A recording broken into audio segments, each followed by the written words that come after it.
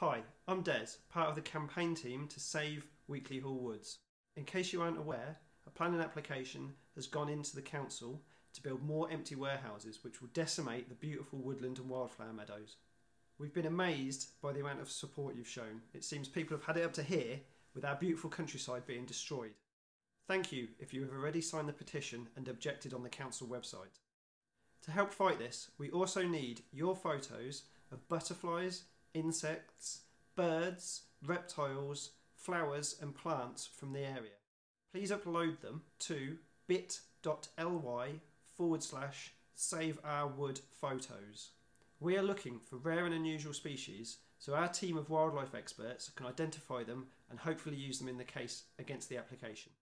However, please don't break lockdown and take photos of the area. We don't want to encourage any special trips. That being said, if you usually use the area for dog walking or your daily exercise, please take your phone and keep an eye out for unusual and rare wildlife.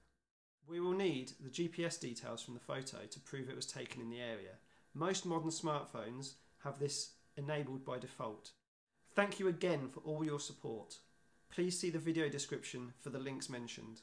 And remember, please only visit the area if you are safe and lawfully able to.